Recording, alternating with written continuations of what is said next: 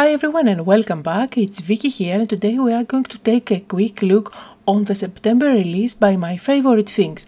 I'm going to show you all the products that have been released and then I'm going to share a few cards that I made so you can see most of the products in action. And let's start with the smallest stamps for this month. They all feature characters. This is the Grande-Sized Love. It is coffee themed. Since the little girl is holding a cup of coffee, you will find there are matching dies for these stamps. I like to store them at the back, but you need to get them separately. The next two stamps are school themed, so this is the Lessons in Love with a Girl, and there is this one which is called Favorite Teacher with a Boy. And of course on these stamp sets, along with the character, you do get matching sentiments. Now let's move on to two stamp sets that are all about critters. If you love critters, you are going to have fun with those too. So this first one is called Sweater Weather in the Woods. It features lots of animals and comes with many sentiments. And the second one is called Sweater Weather on Safari. It comes again with 4 animals and lots of sentiments. Let's move on to the flower stamp set for this month. This is called Floral Focus. This is a whole stamp, it's a lovely flower arrangement and there is also a matching die. Now this is great if you love coloring in stamped images with your favorite coloring mediums and it comes with lovely sentiments as well. Now these are the two sentiment stamp sets for this month. The biggest one is called Bitty Thanks and Gratitude. And in this one you get tons of sentiments perfect for thank you cards and Thanksgiving cards. The smallest one is called Cup of Love and it comes with sentiments that have to do with coffee.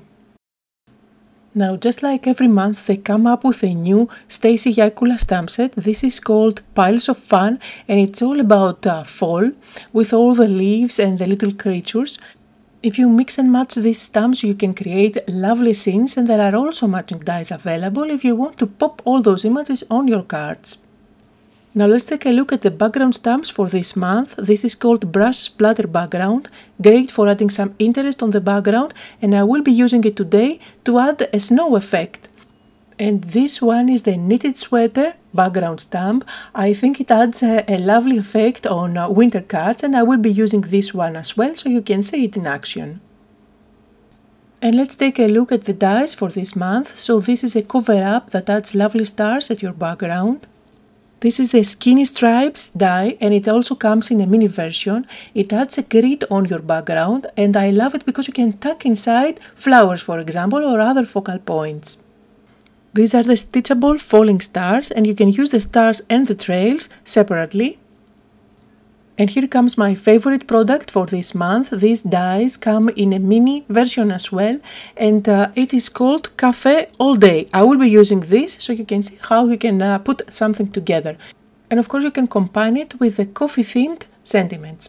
Now I'm going to start making a few cards using many of the products from this release so you can see them in action. I am starting with the Floral Focus. I did the die cutting first just because this is a solid die and now inside the gap I am adding the stamp. I'm going to close the door of my Misty and then inside that negative space I'm going to add the actual die cut. This way I am going to end up with a perfect stamping on this die cut, otherwise it would be quite difficult to align that solid die on top of my stamped image.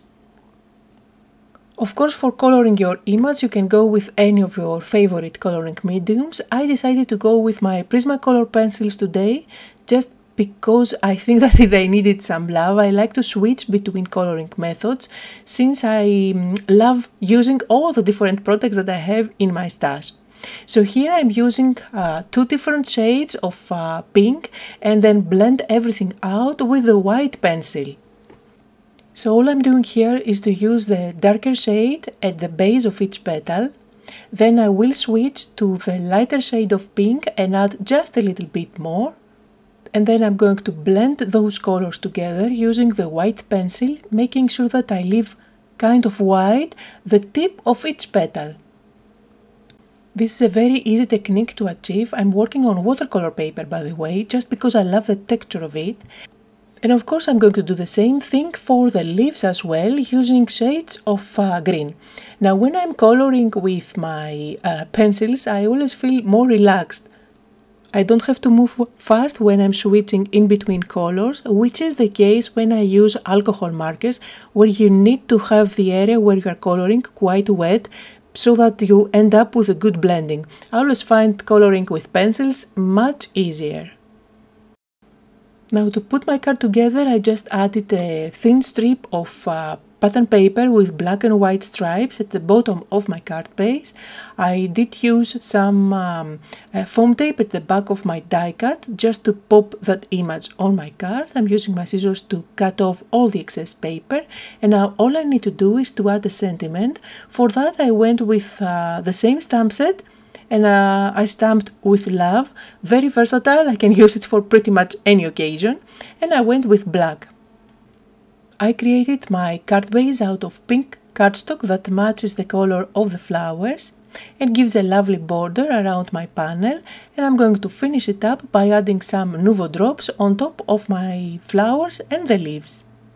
Here are some close-up photos, and of course you can get so many different looks depending on the way you are going to color the flowers. Moving on to the second card for today, and I will be using the rubber stamp. This is the background stamp, which is called Knitted Sweater. I'm going to work on craft cardstock, and I'm using vintage photo for that. I am going for a tone-on-tone look here. I'm going to do that a couple of times to get a good impression, and this is going to be my background. For this card I'm going for a coffee-themed card, so I will play mainly with brown colors.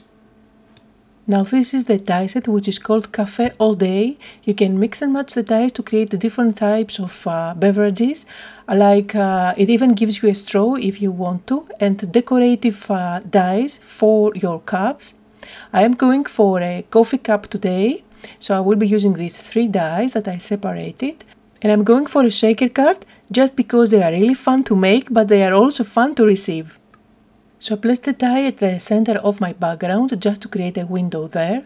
I'm also adding a little bit of inking at the edges, and this is vintage photo again, tone-on-tone look everywhere.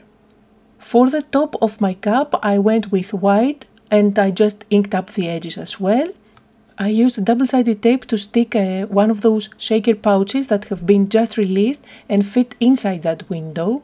And you can find everything linked down below just like always. So I'm removing the double-sided tape again, and inside I'm going to add some confetti. I'm adding a few scoops of those Nouveau confetti. These are actually stars, I believe, and you will find that product linked down below in a lovely copper shade. I'm going to cover up completely that window, making sure that I press nicely and nothing is going to fall out. I'm going to stick down the top of my cup, and it's starting to look like a coffee cup now. I'm going to do more embellishments for this one. I have some corrugated cardstock here, and I use the die to cut out this shape.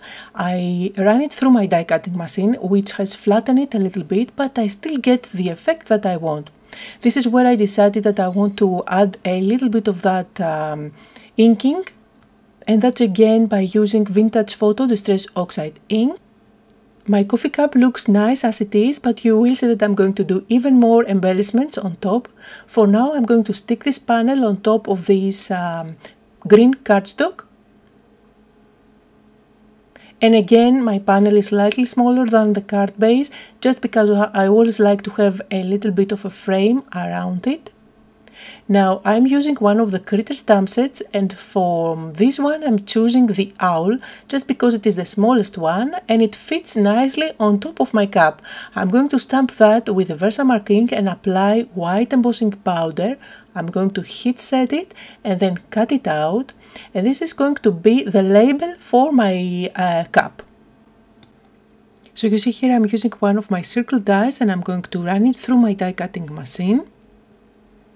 And I deliberately went with green for that, since it reminds me of Starbucks, obviously. I also stamped the sentiment with the same distress oxide ink, and I'm inking up the edges. The sentiment comes from the other stamp set with critters, which is called Sweater Weather in the Woods.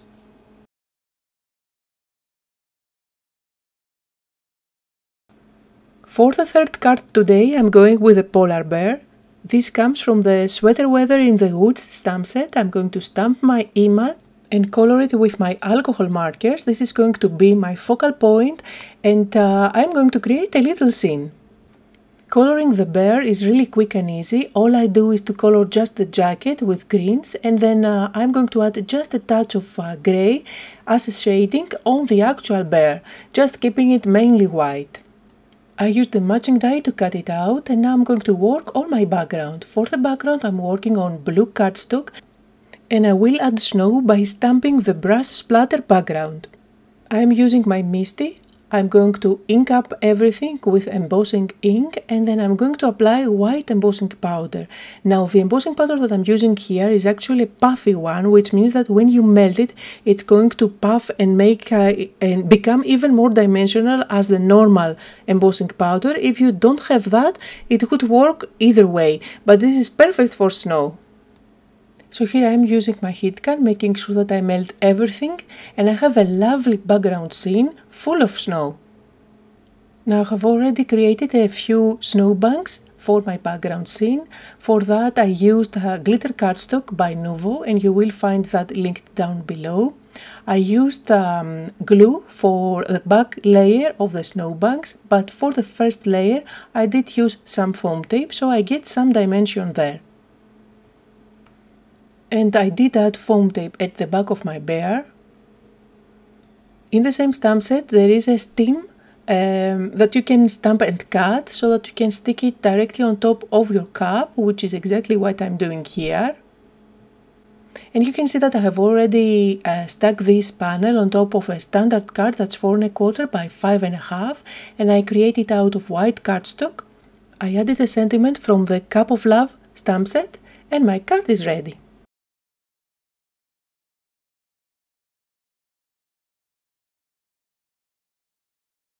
Now let's move on to the last card for today. For that I will be using the cover-up die that cuts out these stars. I'm going to create a panel out of black cardstock, and I will use glitter paper for the background. Now of course you can go with colored cardstock, you can use rainbow themed cardstocks or any pattern paper at the back. There are so many different ways to put together a card using this cover-up die, which at the same time creates a lovely background or even a focal point at the same time. So all you need to do is to just stick on top a sentiment and you are ready to go. It is a card that you can quickly make, and at the same time you have a great impact. So you can see here I'm sticking down at the back the glitter cardstock, and I only have 2 pieces at the top and at the bottom, covering up only 2 rows of stars. I used my scissors to cut out the excess cardstock, and then I'm going to stick this panel on top of a card base which is black. This way I am going to stick the sentiment at the center of this panel, and I will end up having a lovely contrast without glitter stars at the back interfering with the glitter sentiment at the top.